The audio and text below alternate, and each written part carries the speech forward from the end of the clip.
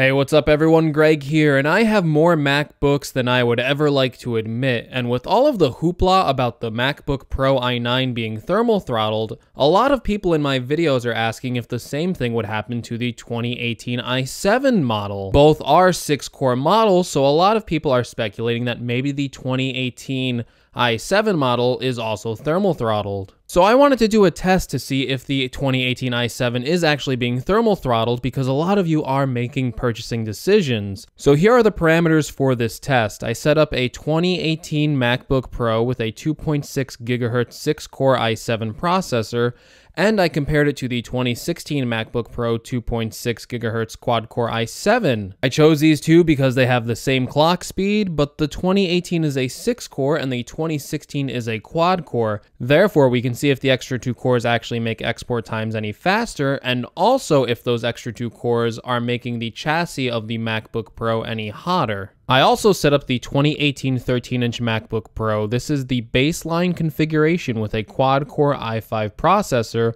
with its base clock speed set at 2.3 GHz. All of these MacBook Pros will be rendering the same 12-minute and 30-second 4K file with unoptimized media and zero rendering done to the project. It will be processed into an H.264 video file. I also have the Intel Power Management window open so we can see how hot the CPU gets and what speed the processor is running at. So with all that said, let's get started. As we let the process run for about 2 minutes, we see some expected and some not expected results. We can see that the 2016 MacBook Pro initially boosted above its clock speed, but went down to its base clock speed pretty quickly. The 2018 MacBook Pro has been pretty steady around its base frequency, with some slightly lower alterations, but it's beating the 2016 and 13-inch 2018 MacBook Pro. The 2018 MacBook Pro is turbo boosting way beyond its 2.3 GHz base speed, and has a higher clock speed than the 2016 MacBook Pro. But it is still in last place. Temperature for the 2016 MacBook Pro is at the lowest at 79 degrees Celsius,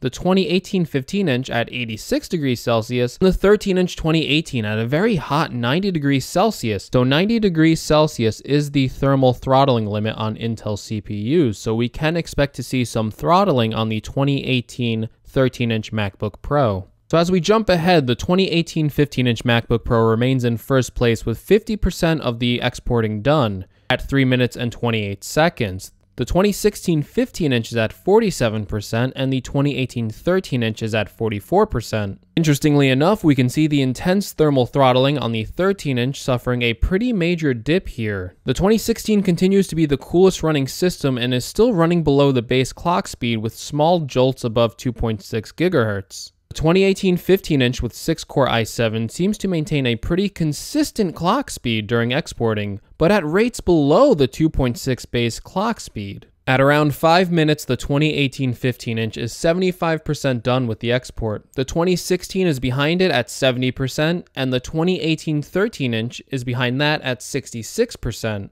Again, the 2016 and 2018 are both performing below their base clock speeds of 2.6 GHz, and yet they aren't close to the 90 degrees Celsius thermal limit, where normally intense CPU throttling would happen. They're both around the 76 to 79 degrees Celsius mark. The i5 in the 2018 is actually running the hottest of all three of these machines, which is interesting considering the 2018 is not running a dedicated graphics card, which would add heat to this test. The 2018 also did suffer a thermal throttle, while the 2016 and 2018 15-inch seem to be just using lower clock speeds for this exporting task. The 2018 15-inch is the first to finish exporting the video at 6 minutes and 25 seconds. With the processor running at some of its coldest points towards the end of the exporting at 76 degrees Celsius, again, below the 90-degree thermal throttling limit on Intel CPUs. The 2016 has been running above its clock speed at times, but also dipping below in big spikes. It has the lowest temperature of all three of the laptops, now hovering at 73 degrees Celsius. However, it's about 13% behind on export time. The 13-inch remains the hottest, hovering above the 80 degrees Celsius. The clock speed now closer to the 2.3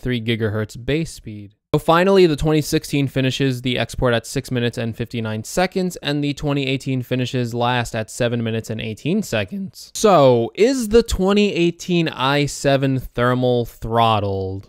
I'm not so sure. While the 2018 i7 never really went above the 2.6 GHz process for any extended period of time during the export, it never really reached the 90°C throttling limit on Intel chips. It also exported faster than both the 2018 13-inch and 2016 15-inch, which honestly shouldn't be a surprise. This is a 6-core processor, so it should perform better than both of these laptops. I've also observed during other tasks the i7 processor turbo boosting past 4 GHz. And while we're at it, while I was recording this audio for this portion of the video, the processor maintained a 3 GHz speed. So why is the processor not turbo boosting during Final Cut Pro exporting?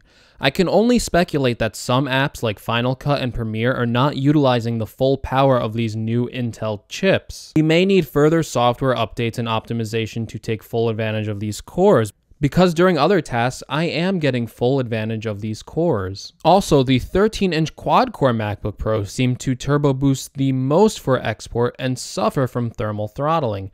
But again, the export time seems better than the older dual-core model, so is this really too much of an issue?